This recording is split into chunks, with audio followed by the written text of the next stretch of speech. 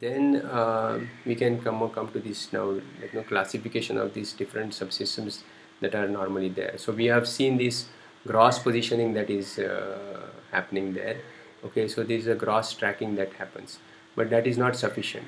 Okay, so if you see the positioning accuracy that we had talked about was about 100 nanometer, and you can imagine, like, no stepper motor drive can produce that kind of a high precision positioning. Okay, whatever, like, fine micro stepping that you will think it can have, simply because of this mechanical. Okay, maybe you think about what prevents, like, the positioning to happen so finely. See, like, even if you have very fine positioning sensors available, would you be able to position, like, by using this kind of a stepper motor, the system, the head or the laser spot on the surface of CD within the accuracy of 100 nanometers? Okay, that's certainly not possible. Okay, so so what we do? Okay, so then there must be some kind of a fine tracking or some kind of a fine motion system that will be there inside the CD. And as we open up, then we'll get more onto that. We'll observe that. Okay, so we should look for now what is a fine tracking or fine positioning system there. Then there needs to be something needs to be getting, like the laser. See, the CD surface may have some undulations. Okay, small undulations in the range of few microns, or you may put, like, some kind of a small little scratch on the surface of CD, and still, like, scratch is almost in microns kind of a dimension, but still that will be harmful for the data to be read on this from the surface. So the surface may have some few microns undulations, and then, like, you need to kind of tightly focus the laser onto the surface from where the data is to be picked up. There must be some kind of a focusing servo, or it is like a auto focusing that is happening inside the CD. So there must be some kind of a small fine motion that is given for focusing direction. Then we have seen this tray handling system, tray operation system, and things like that. Okay, now and of course you need to have a CD rotation system here. So this motor should kind of drive the CD to make sure that it rotates in some controlled kind of a fashion. So let's explore a little more now. Now here again another thought that, okay, so all these pauses are where, like, you need to really pause the video and think about yourself. Don't rush through just this lecture, otherwise, like, you'll miss out on things. See, this thought thinking and preparing your mind to get to understand is very important part of the process, which I'm giving you the cues, but I mean, if you follow them only, then things will happen. Okay, so please do that. So now let's think of these two subsystems only. This cross positioning system that you have already seen some part of it, and then fine positioning system. Okay, fine tracking. Okay, how can this be possible? So suppose we know now we need that fine kind of a tracking there. How do you do? Suppose you are supposed to do that. How would you think, based on your knowledge so far, what kind of sensors, actuators that you'll use in this system? Okay, so do some thinking. You may say, okay, oh look, this is very fine positioning which is required. I may use piezo actuators which will give you fine positioning. Okay, fine, like, no, that can be one possibility. How would you kind of set up such kind of a drive? Piezos typically need very high voltage to operate. Okay, do we have such a high voltage operation possibility? Okay, any other kind of a actuator comes to your mind which can do this job? Okay, like that you need to kind of think about, okay, what kind of a way we sense that, okay, what it is really on the track or not on the track. So say, for example, if you put a sensor on the system side here. Okay, is that sufficient to kind of get us know that okay, it is on the track or not on the track, those kind of things. Or how do you kind of get a feedback from the CD surface which can tell us that. So many different kind of questions can come here. Okay, so we should kind of, based on whatever our knowledge, think about these different kind of questions and list them down, or think about okay, what comes to your mind as a thought to give a solution to these different questions that are coming up.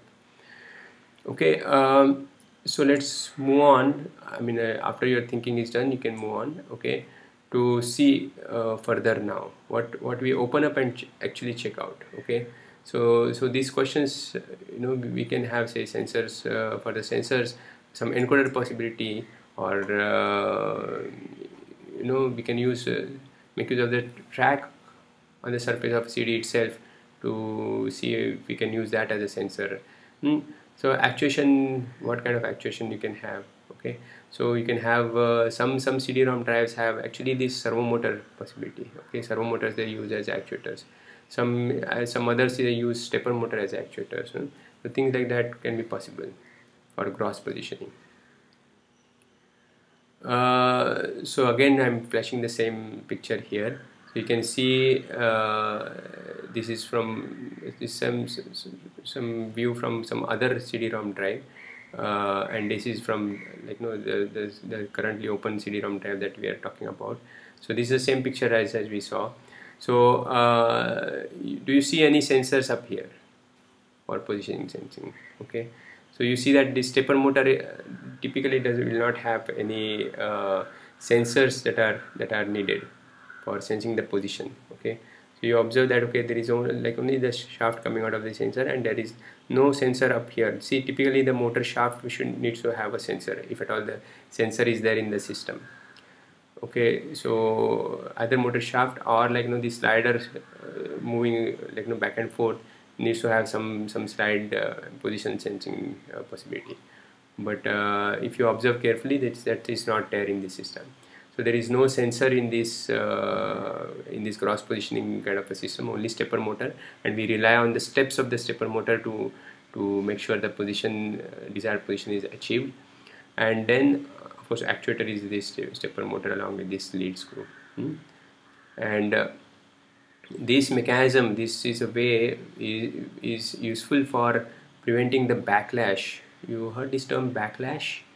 Okay, see, if I have only say for example only one teeth going into these slots here, then depending upon this is some kind of a manufacturing tolerances and errors, the slot size and my teeth size may not match perfectly.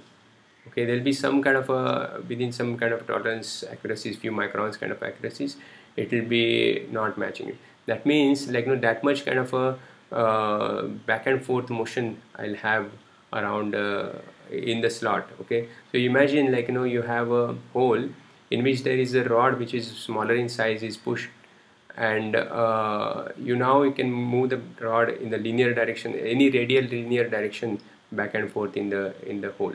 Okay, that much kind of a you'll see that kind of a thing is a backlash in the system. Okay, so these clearances that are given typically for smooth motion happening, will result into some kind of a backlash in the system. Okay, so this backlash is some problem which in mechanical systems, you think of gears, you'll have a backlash. You think of any kind of these motion transmission systems, they'll have some backlash that is going to be there.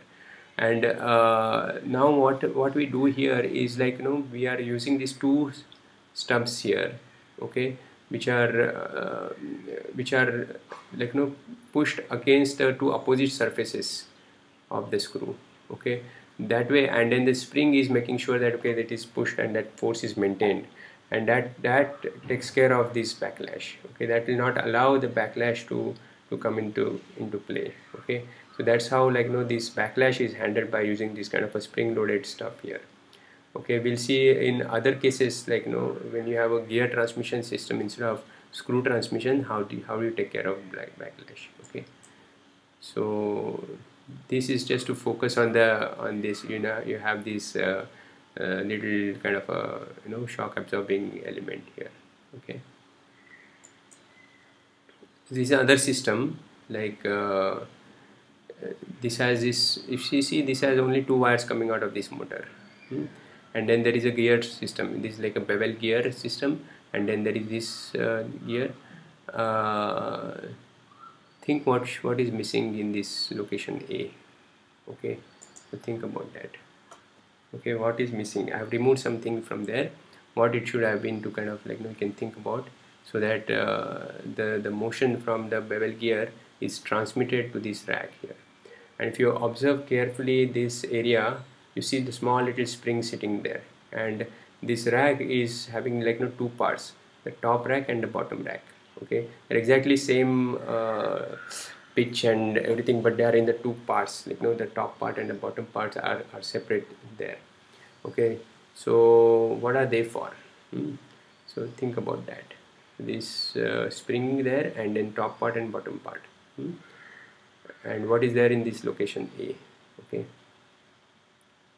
so think about these issues. This is another kind of a mechanism in which, like, you know, you see the same the spring loaded stuff for the cross positioning system. Now on the guide rails, okay, so you see this guiding system. So this is it, like, you know, I would say one view, and this is opposite side view. Okay, so this is a view from the opposite side than this side. Okay, so say this is like you know, head which is seeing the surface, this is a lens which is seeing the surface of a CD, and let me get the pointer properly.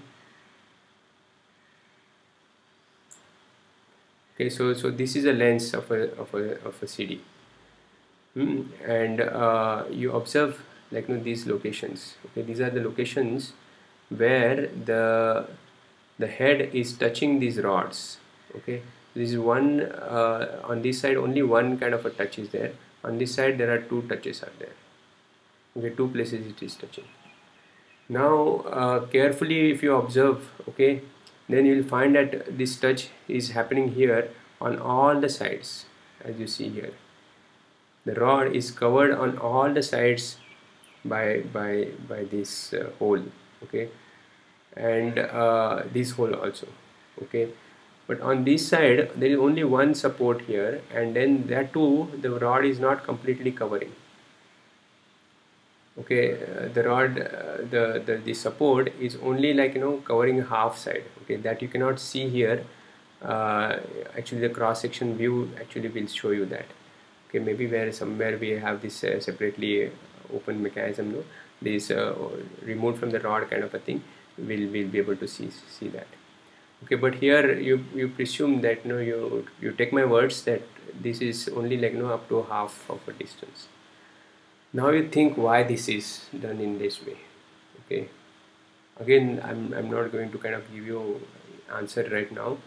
I want you to kind of, like, you know, think about this question, why this construction is happening this way only. Okay, like that you need to have now you can see from the pictures only, but if you have actual drive, you can kind of, like, you know, see this make many of such kind of observations, and then like, you know, think about and come up with, okay, why that people have done it in that way. Okay, so that is where, like, you know, our like nice concepts are going to get developed. Okay, so think about this issue. And you see here in detail now, this again the same thing I'm saying, like, you know, this is a spring here, and then these two racks are, like, you know, one on the top of each other. Okay, okay, so a lot of things to think about, huh? So how do you kind of, like, you know, get this spring loaded rack done? What is the purpose here, that you think about? So this is, like, you know, little larger view of the same thing. You can see the spring very clearly here, and then there is a top and bottom rack, and then this top rack is like moving with respect to bottom rack in the direction of this laser pointer I'm pointing in this direction of motion of the rack. It is they can relatively move with respect to each other. Now let's think about the fine tracking. Okay, what are the requirements, what are the sensors, what are the actuators, and we can open up and talk about that. Okay, so so sensor that is used here is some kind of a photo detector here, and actuator is some small kind of a little voice coil actuator that is sitting up here. So we'll see this as we open up, this will be evident.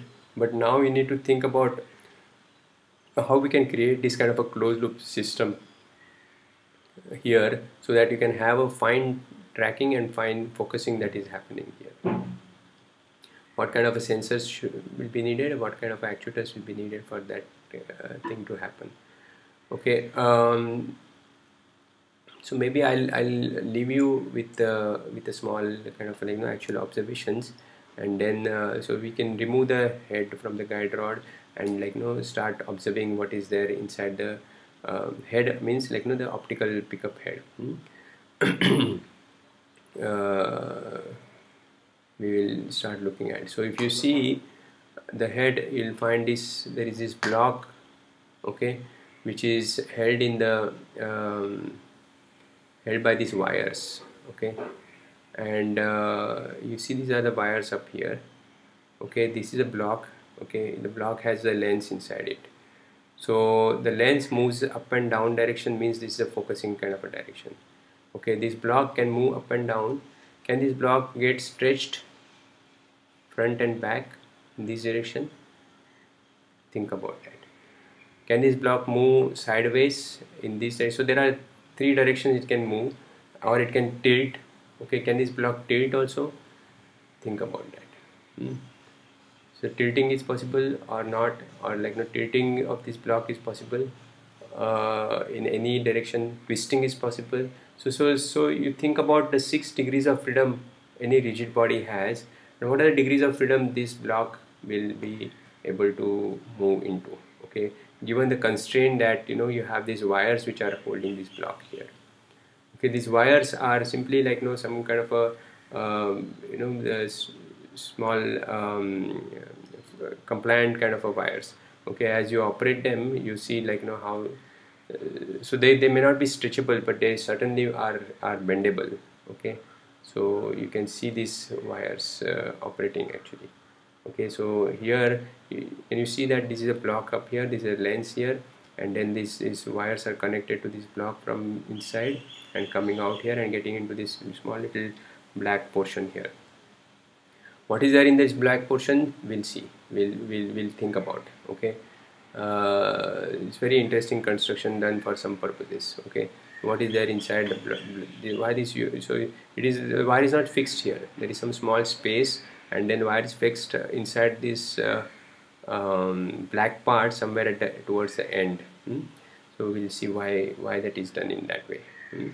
And if you push the lens down, you can see that okay, this wire is, you can see this wire it goes from here, it goes and comes here. So there are these 3 wires that are used in parallel, and they are getting bent when this block is pushed down and up. Okay, now this pushing down and up action will happen not by somebody moving it up and down, but there are some kind of a coils you can see here, and then there is some magnet that is there. Okay, so the coils are suspended in the magnetic field, and when the current is passed, they'll kind of start doing this kind of a small up and down or some kind of a sidewise motions. Okay, and that is what is kind of important for the fine positioning. Now think why they have put such a kind of a mechanism there.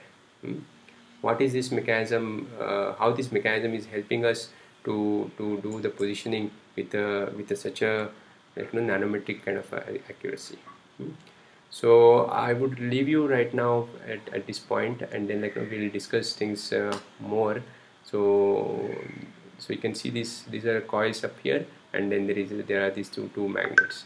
Okay, so these two little dots that you see are actually a glue to kind of secure that magnet in position or thing like that. Okay, so this is don't worry about this. These two black spots are actually glue, and then like you have these coils.